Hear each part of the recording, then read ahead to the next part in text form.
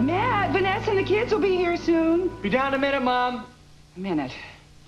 Plenty of time.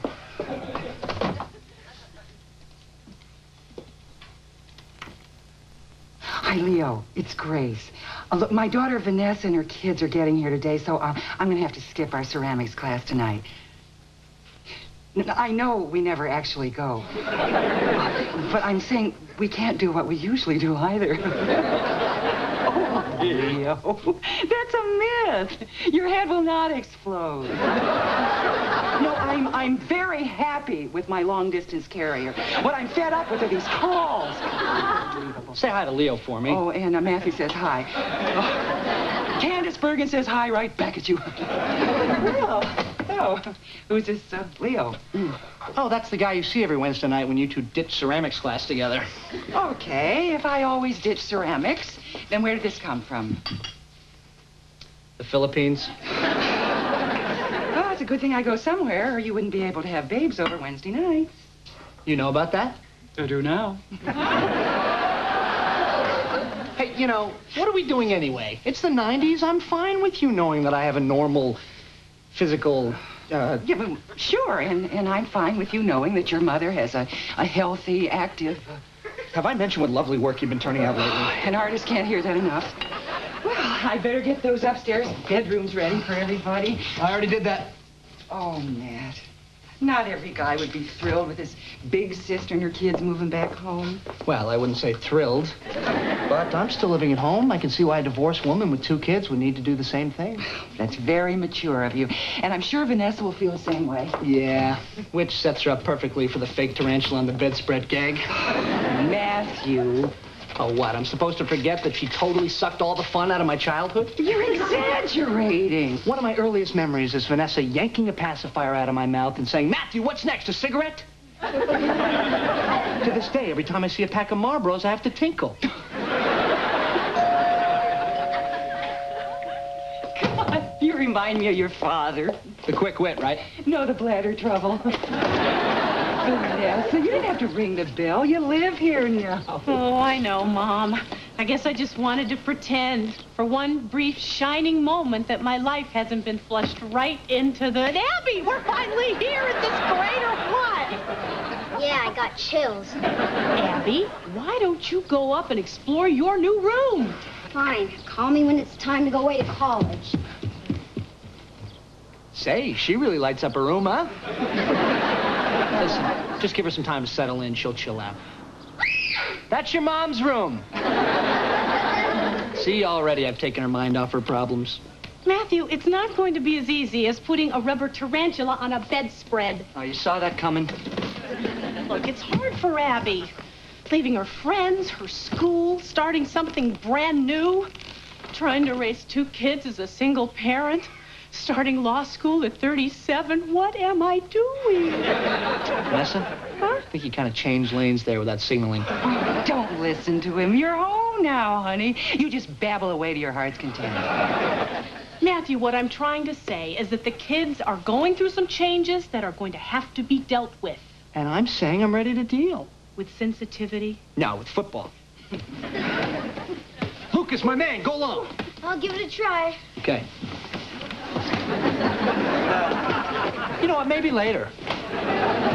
Much later. I'm taking the kids to their new school. Today? Why not today?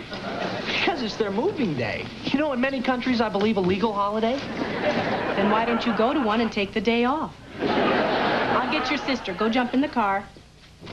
Lucas, your mom like rap music? Hates it. 94.6. What? Brand new day, coming through the same old window. Hey, LA, have you got a smile for me? You and I laughed and cried and watched the summers come and go, and we dreamed some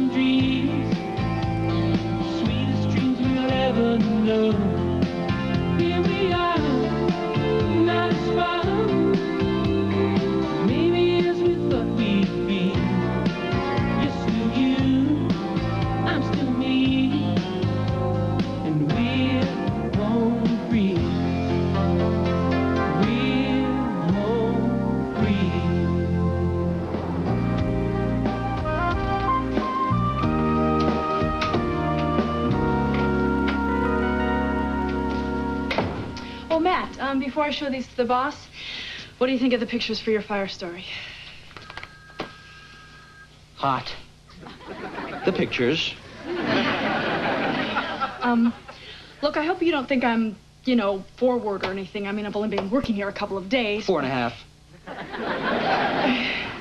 Anyway, would you like to maybe sort of sometime... Yes, absolutely. Oh, good. Great. What did we just agree to do exactly? I don't know, but how's Saturday? Wide open. Hey, bud. Ooh, pictures!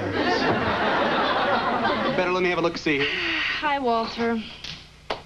Ooh, tough call, tough call. Well, yeah, I'm leaning toward the one with the big fire hose in the foreground. Tell you what, Laura, what say you and I discuss these after work over, say, a cappuccino? God, I love your instinct on the shot with the big hose in it. You do? Sure. What's a fire without a hose? A flame without something to make it sizzle? Don't you agree, Matt? Oh, big hose is critical, essential, yes.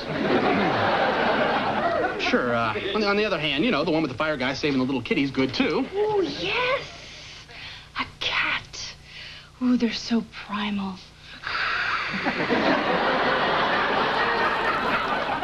Walter, why don't you come into the dark room with me and help me decide? No, you pick. They're all fine, completely fine. Well, okay. Maybe next time? Okay. I bet she knows she's doing that. Do you think she knows she's doing that? Yeah, well, she probably knows. I mean, she's a sweet kid and all, but way too blonde for me. Yeah, a guy could take her out on a sunny day and just lose her. My thought exactly. But hey, if you have any interest, please step right up. Hey, thanks, pal. I owe you. If you mean that, you'll swap assignments with me today. You got the Rotary Club story, right? Yeah. Not a bad little story either. Listen, the treasurer's been skimming the dues. Matt, spare me the journalistic hoo-ha, will you? This is a luncheon meeting, right? Yeah, so? So, come on, pal. You still live at home. You don't have to snag a free meal wherever you can. Here, take the Rotary Club story. Bon appetit. Wait a minute. The last time I swapped assignments with you, I ended up interviewing the second hairiest woman in Marina Del Rey. Matt, it's over. Let it go. Now, this is just some story about a dolphin stuck near the Santa Monica Pier, okay? Which one of you ladies has the dolphin story? I'm on it, Chief.